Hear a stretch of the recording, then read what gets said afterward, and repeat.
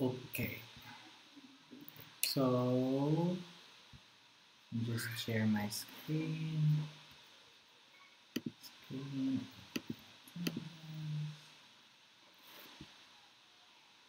I'm just sharing my screen. So Article 1507, it's the classes of documents of title. Okay, as you've mentioned, this is where we stop.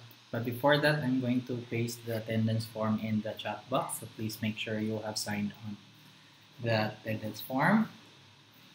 All right. Okay. So let's go to classes of documents of title. Documents. Okay. Documento. No? We have either negotiable documents or non-negotiable documents. When you say negotiable documents, those that by the terms of which the bailee undertakes to deliver the goods to the bearer and the order of a specified person. So the key word is bearer and or to the order of a specified person. And non-negotiable documents, those by the terms of which the goods covered are deliverable to a specified only. Here, either the bearer or to the order of. Okay. So negotiation of documents. Okay. Of negotiable documents by delivery. If the document is specially endorsed, it becomes an order document of title, and negotiation can only be effected by the endorsement of the endorsee. So he has to sign on the document. A special endorsement specifies the person to whom or to whose order the goods are to be delivered. So if it is specifying in the endorsement to whom to whom the goods are to be delivered or to whose order, then it's called special endorsement. Okay. So if endorsed in blank or to bearer, the document becomes negotiable by delivery. So whoever bears the document or has or possesses the document and gives it shall be the person who owns or whose order the goods will be delivered. If endorsed to a specified person, it may be again negotiated by the endorsement of such person in blank to bearer or to another specified person. So if the person is specified in the endorsement, that person specified should endorse it either in blank to bearer or to another specified person. The delivery is not sufficient if it is already endorsed to a specific person. The delivery alone is not sufficient. It needs to be endorsed because it has a specific person. It's different when it is endorsed to bearer or in blank because whoever bears the document is entitled to endorse it or to deliver it to someone else. Okay? So, the words not negotiable, non-negotiable, and the like, when placed upon a document of title in which the goods are to be delivered to order or to bearer, have no effect, and the document continues to be negotiable. Okay. So, Good afternoon, sir. good afternoon.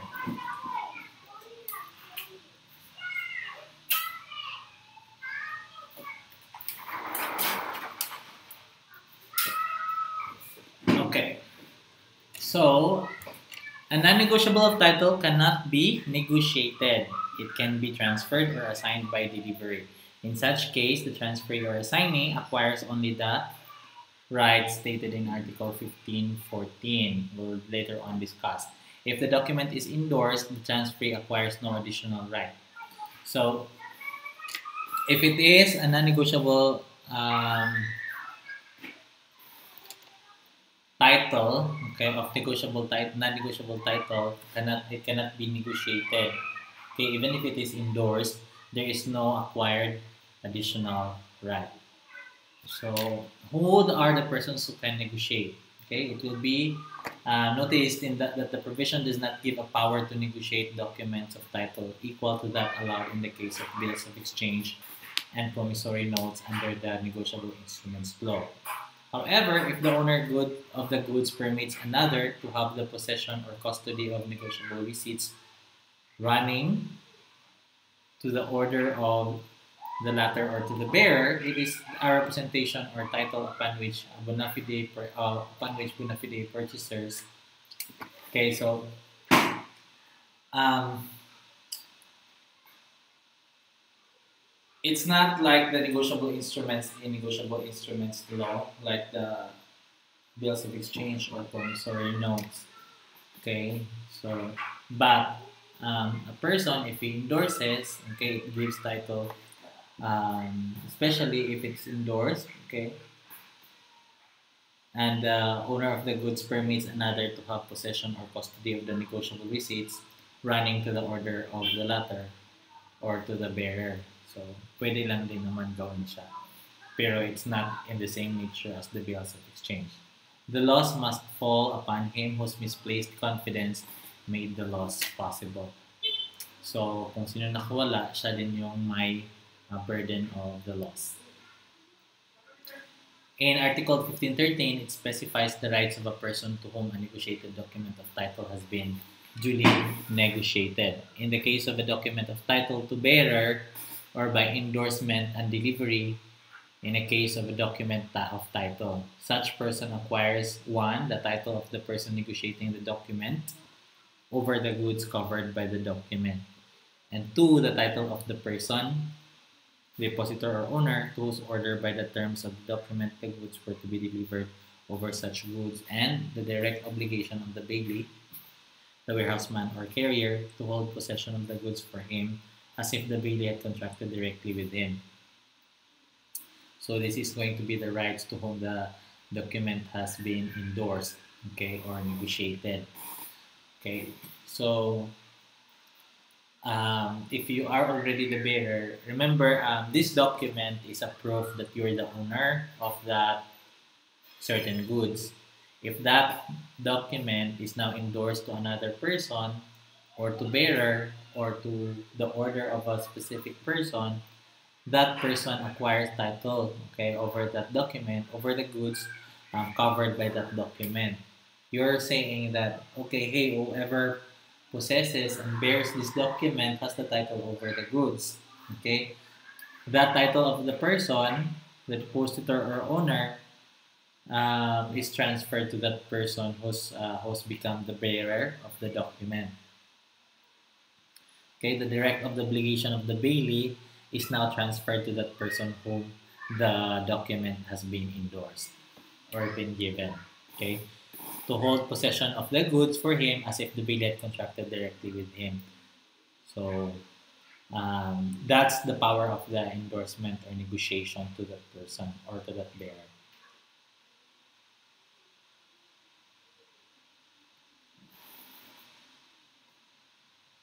Okay. So in Article 1514, as discussed earlier, it refers to the rights of a person to whom a negotiable document of title, not duly negotiated, has been transferred, or of the transferee of a negotiable document such person acquires. Okay, the title to the goods as against the transferor, the right to notify the bailee of the transfer thereof, and the right thereafter to acquire the obligation of the bailee to hold the goods for him. Okay, so it specifies here the title to the goods as against the transferor. So if you're the transferor of the document, you cannot contest that because you are the one who transferred the document to the next person.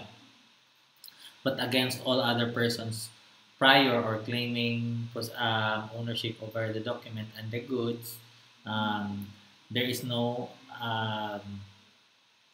what is that? Where there is no other defense because it was not properly negotiated. It was not duly negotiated. Okay. If we go back to 1511, okay, a non-negotiable document of title cannot be negotiated. It can be transferred or assigned by delivery. Okay. In such case, the transferee or assignee acquires only the rights stated in Article 1514. If you look at 1514, this is the effect. Okay, if it is not duly negotiated or it's as if the document of title is not non-negotiable, These are the rights, okay? And then you notice here, there are rights of the third person to goods where the document has been transferred. Okay, so as to third persons, the transfer does not affect the delivery of the goods covered it. Before notification, the bailee is not bound to the transferee, okay, whose right may be defeated by a levy of an attachment or execution upon the goods by the creditor or the transferor. So it's not safe if you are holding a document of non-negotiable document of title, okay, which means that you're only entitled insofar as against the transferor, but as to third parties or third persons, you do not hold much ground because it's not duly negotiated or it is a non-negotiable document of title. If the document is negotiable, the goods cannot be attached or levied under an execution unless the document is first surrendered to the bailee or its negotiation enjoined. So you will also notice here the bailee, the warehouseman, if it's in Article 13, in 15, 13, okay, if it's duly negotiated, you will notice here as if the bailee has personally contracted directly with the person who now bears the document, okay, the transferee. Here, the transferee has acquired no legal right over the bailee until the transferee has informed, okay, the bailee to hold the goods for him, pursuant to the rights of the transferor to him. Okay? The right to notify the bailee of the transfer thereof. Pero still, it is subject to or notwithstanding any claims by any other third persons over the goods subject covered in the document. Kasi it is not a negotiable document of title, and second, it is not duly negotiated. Okay? It does not affect, if you go back to 1511, even if the document is endorsed, the transferee acquires no additional right.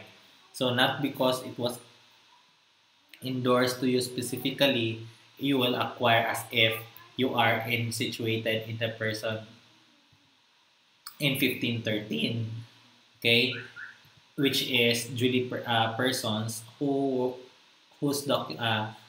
the document has been endorsed or negotiated. In this case, kasi the document negotiated is a negotiable document of title, while in 1511 it's a non-negotiable document of title.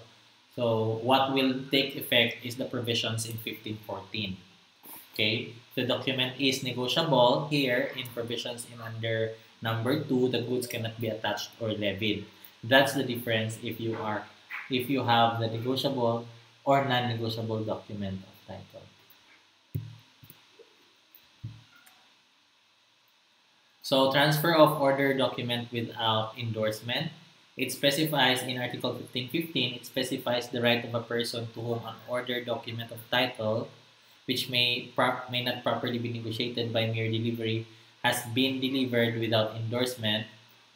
Okay, these are the effects: the right to the goods against the transferor and the right to compel the transferor to endorse the endorsement. If you want to play it safe, you compel the transferor to endorse it to you. Okay? Kung wala siyang endorsement, okay, it specifies the right of a person to whom an order document of title. If it's an order document of title, it says in the document whose order it should be that the goods will be delivered, okay, to the order of. But if the document of title is transferred by mere delivery, the delivery of the thing has the effects of or would grant the rights of the transferee, okay, the right to the goods against the transferor. If there's a dispute between the transferor and the transferee over the goods, the transferee would now hold claim because he is the possessor of the document of title. But remember, the transferee, the one who received the document, may actually compel the transferor to endorse the document, okay? To endorse the transfer, to endorse the document yan. To endorse the document. Okay, meaning that the transferor, the one who gave the document of title, to endorse and specify that um, please release the goods to the order of the transferee. Okay, it should be specified, and it is the right of the transferee to compel the transferor. Okay, if the intention of the parties is that the document should be merely transferred, the transferee has no right to acquire the transfer to endorse the document. Okay, or to require the transferor to endorse the document. This is an exemption if the intention of the parties is that the document should be merely transferred. So wala siyang right. Wala yung number 2 dito sa taas. Subsequent endorsement of negotiable document transferred, the negotiation shall take effect as of the time when the endorsement is actually made, not at the time the document is delivered.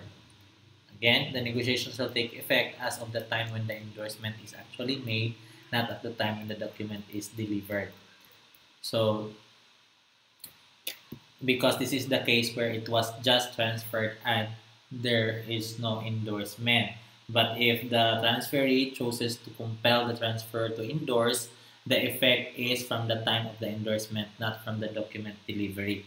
The reason is because the negotiation becomes complete only at the time of the endorsement. Okay, under Article 1516, it treats the warranties or liabilities of a person negotiating or transferring a document. Okay, the liability is limited only to a violation of the 4 warranties: that the document is genuine, that he has a legal right to negotiate or transfer it, that he has knowledge of no fact which would impair the validity or worth of the document, so he is in good faith, and that he has a right to transfer the title to the goods, and that the goods are merchantable or fit for a particular purpose. Whenever such warranties would have been implied if the contract of the parties had been to transfer without a document of title the goods represented thereby. Okay, so these are the liabilities, okay, limited only to the 4 warranties. Okay. So,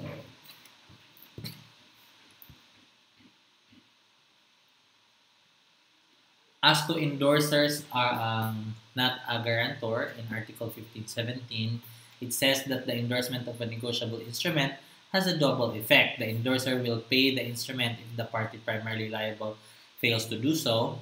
Okay, the endorsement of a document of title amounts merely to a conveyance of the endorsed by the endorser, not a contract of guarantee.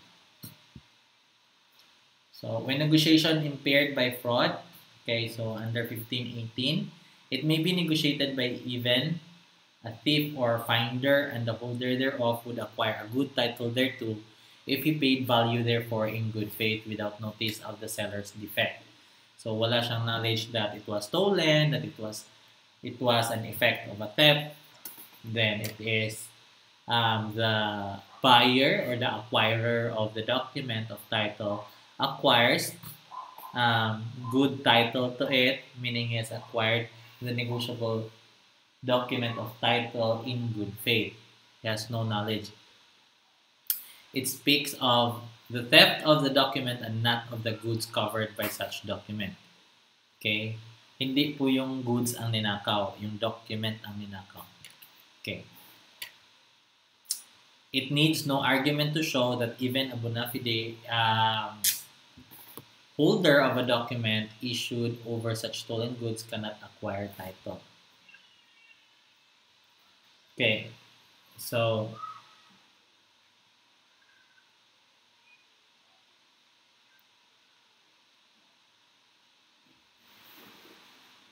if the goods are stolen, okay, in the latter case, it needs an argument to show that even a bona fide holder of a document issued over such stolen goods cannot acquire title. Of course, because it's already been stolen. Okay, so attachment or levy upon goods covered by a document. In the possession of such bailee, the goods cannot be attached or levied under an execution unless the document be first surrendered or its negotiation prohibited by law. Or this provision is for the protection of the bailee since he could be made liable to a subsequent purchaser for a value in good faith. So, hindi rin siya basta-bastang ma-release ni bailee. Okay? the bailee should require that the document be first surrendered or its negotiation is already prohibited by law. Creditors remedies to negotiate. Okay, this article expressly gives the court full power to aid by injunction, a restraining order, and otherwise a creditor seeking to get a negotiated document covering such goods. Okay, it's the court, okay, who can intervene. Place of delivery of the goods. The rule is where there is an agreement, express or implied, the place of delivery is that agreed upon.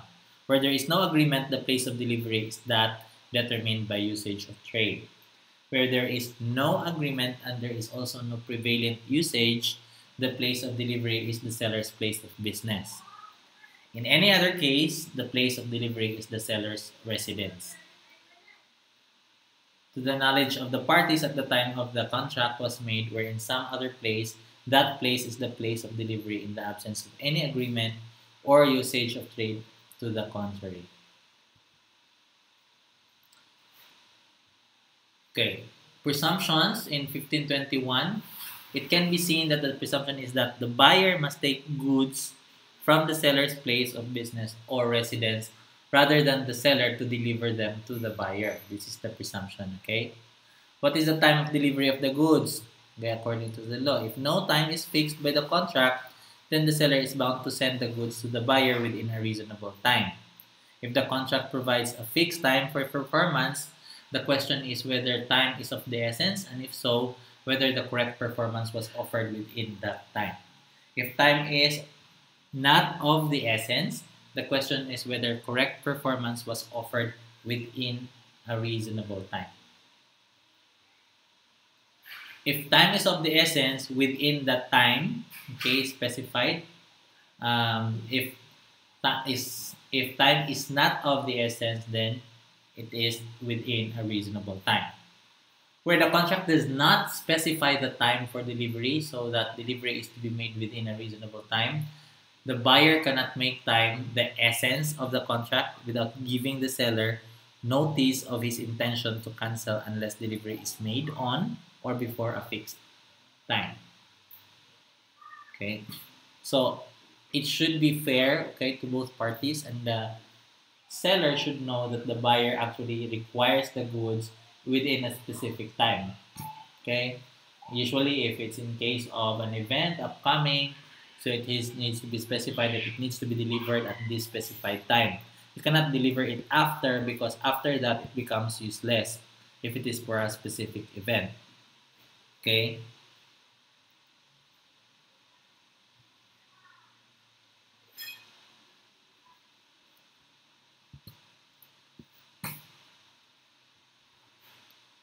Okay.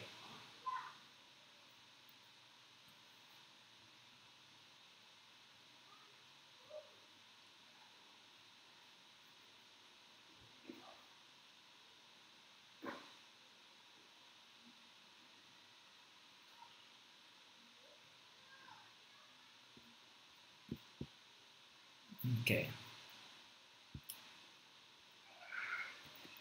Also in Article 1521, delivery of goods in possession or a third person of a third person. To affect third person, the person holding the goods must acknowledge being the bailee for the buyer. Okay. The hour of delivery of goods sold, the demand or tender of delivery to be effectual must be made at a reasonable hour. Wag naman yung siguro hating gabi yung kailangan mo i-deliver talaga 12 midnight. Okay? So within a reasonable hour. The reasonable hour, usual time of business where people are actually working. What is a reasonable hour? Where all that is required of the other party is to receive a payment or performance which can be readily be accepted. In case of goods which are bulky or need special care, an hour might be reasonable, which would not be so in an ordinary payment of a small amount of money. What are the duties of seller? To put goods in deliverable condition. The seller bears the expenses to place the thing in a deliverable state, that is, in such a state the buyer would, under the contract, be bound to take delivery of them. Okay? Kailangan naman pag nag-deliver siguro ka ng bigas, di ba? Dump truck tapos wala man lang siya naka per sack.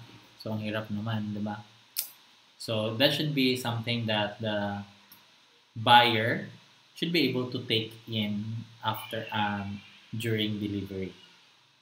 In 1522, the delivery of goods less than quantity contracted.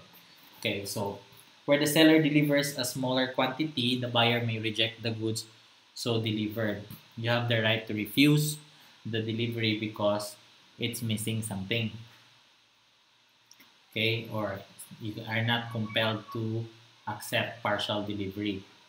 The buyer may accept the goods, in which case he must pay for their one price at the contract rate if he knew that no more were to be delivered, or the fair value of the goods if he did not know the seller is going to be guilty of a breach of contract. Then delivery of goods more than quantity contracted. What is the right of the buyer? Okay. The buyer may accept the quantity contracted for and reject the excess. Sabihin niya kung 100 sacks of rice lang yung order niya, yung 100 sacks of rice lang. Kung 150 ang dineliver, pwede niyang i-reject yung 50. If he accepts all the goods delivered, he makes himself liable for the price of all of them. Pero kung tinanggap niya yung 150 sacks of rice na dineliver instead of 100 na in order, then he can be compelled to pay the price of all of the 150 sacks of rice. Delivery of goods mixed with others. What if the delivery is mixed with other items? Okay, not ordered. The buyer may accept those which are in accordance with the contract and reject the rest. And of course, may accept them all if he so desires. Pwede lang din niyang tanggapin. Let's look at an example. So, S sold to B 200 kavans of rice at 1,000 per kavan, or for a total price of 200,000. 200 for 1,000 pesos. Delivery to be made at the place of business of B. If S delivers only 120 kavans, B can refuse to accept them. If he accepts them, knowing that B is not going to perform the contract in full, he is liable to pay the rate of agreed upon for the 120 kavans, or he will be compelled to pay 120,000 pesos. But if B was not aware that full delivery would not be made, he would be liable only for the fair value to him of the goods at the time of delivery, even if it should be less than the contract price. Okay. Of course, in another option, B cannot be liable in any case for more than the contract price of 120,000 with respect to the 120 kavans actually received by him. Okay. Another example, S, a domestic corporation, alleges that B, a general partnership, refused to pay the price of various automotive products, with the latter claiming that it had not received the merchandise. It appears that upon receipt of the bill of lading, B initiated but did not pursue steps to take delivery as it was advised by NN Company, owner of the vessel on which the spare parts were loaded, by S, forwarding agent, that because some parts were missing, they would just be informed as soon as the missing parts were located. Okay, so it complicates things because S and B are the original parties, and then there's an involved third party, NN Company. Okay, so here they said that B, the buyer, refused to pay the price, sabi ni seller. Okay, because B said they did not receive the merchandise. After looking at or investigating, it appears that there was a receipt of a bill of lading. Okay, B initiated but did not pursue because of the advisory of NN Company. The vessel, okay, owner of the vessel on which the spare parts were loaded. So, because they're trying to locate. Okay, so unless it can be located, they won't have it delivered. So it was only 4 years later when a warehouseman of NN found in its bodega parts of the shipment in question. but already deteriorated and valueless. Grabe naman yan, 4 years after pa nakita. So the issue would be, under the circumstances, can B be faulted for not accepting or refusing to accept the shipment from NN 4 years after shipment? Okay, magiging kasalanan ba ni B? Okay, kung magre-refuse siya?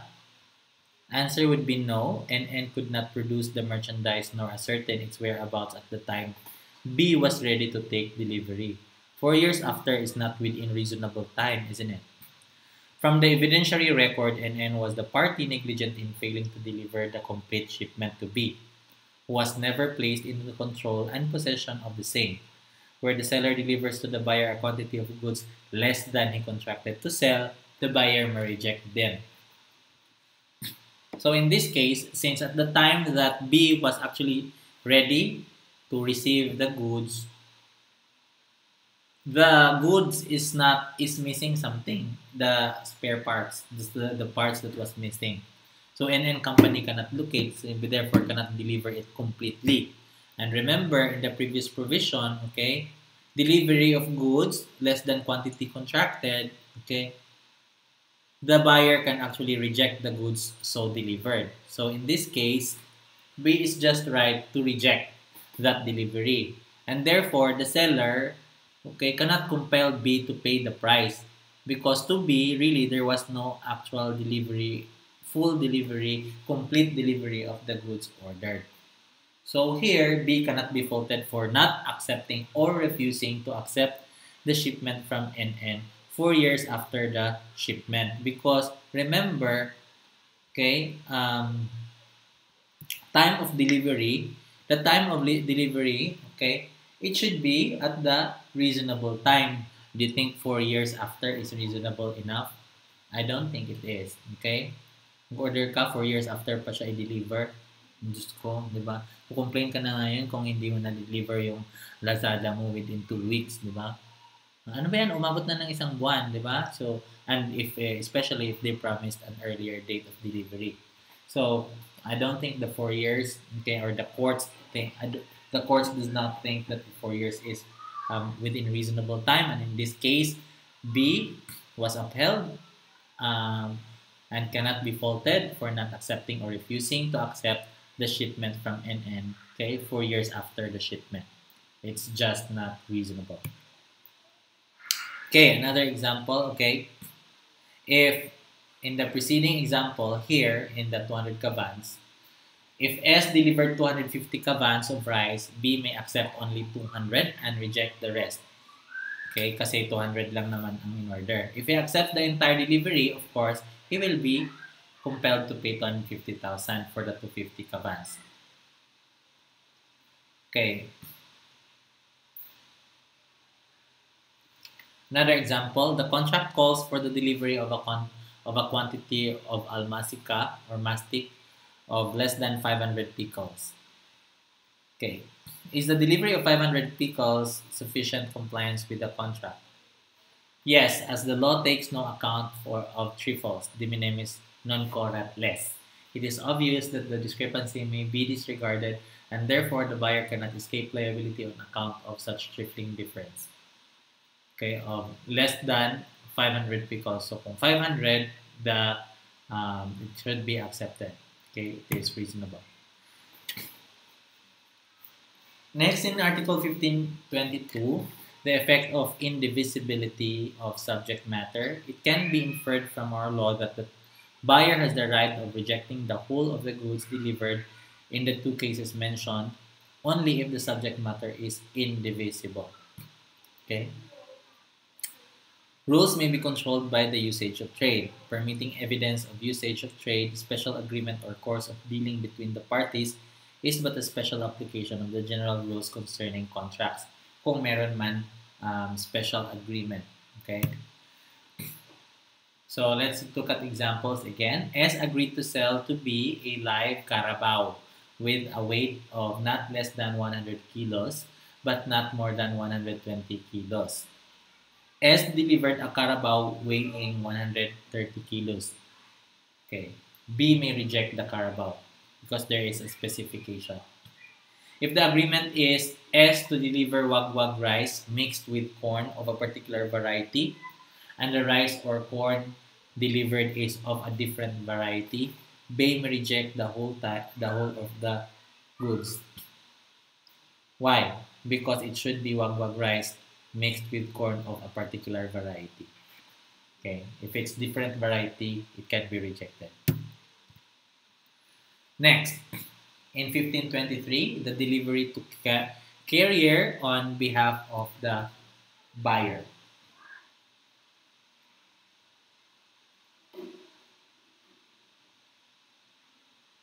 Okay.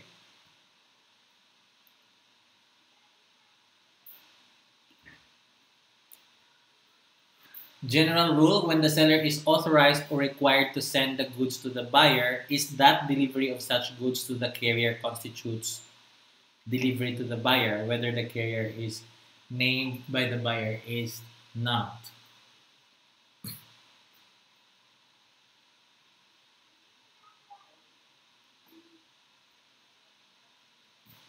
Okay, upon delivery of such goods to the carrier, it constitutes delivery to the buyer.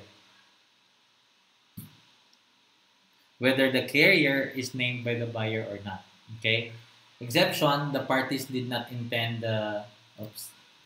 The exception is if the parties did not intend the delivery of the goods to the buyer through the carrier. Okay, so generally, if there is a delivery of the goods through a carrier, the general rule is that upon delivery of the goods to the carrier, it already constitutes delivery to the buyer, provided that the buyer did not specify a carrier therein, okay? Unless, of course, there is an agreement with the parties that it will not be going through a delivery through a carrier, okay? What is the duty of the seller after delivery to carrier? To enter on behalf of the buyer into such contract reasonable under the circumstances. The seller must make such contract with the carrier on behalf of the buyer as may be reasonable under the circumstances. So the basic rules on the cargoes or carrier contracts shall apply here. To give notice to the buyer regarding necessity to insure goods, the seller must give notice to the buyer as may enable him to insure the goods during their transit. If the seller fails to do so, the risk will be borne by the seller. Okay, so the seller will just inform if there is a need for insurance. Okay, but there are basic warranties in the carrier's contract of delivery, no, upon the receipt of the goods by the carrier from the seller. Okay, so how about Article 1523 in terms of definition of trade terms? COD, meaning collect on delivery, or cash on delivery is most commonly termed for COD. No? The carrier acts for the seller in collecting the purchase price. The buyer must pay for the goods before he can obtain possession. They are solely intended as security for the purchase price. Collect on delivery, meaning upon delivery, the person who delivered will collect. Okay. FOB, free on board, means that the goods are to be delivered free of expenses to the buyer to the point where they are. FOB. In general, the point FOB either the point of shipment or the point of destination. Okay? Some of you may be familiar of this when you discussed your merchandising concern and you were discussing about inventories and you were discussing in your financial accounting regarding inventories, who owns the inventories. It depends on the FOB terms, right? If it's FOB shipping point, it's the owner who already owns the inventory or the items, while if it is FOB destination, the transfer of ownership happens only upon the arrival of the goods at the delivery point, okay, or at the point of destination.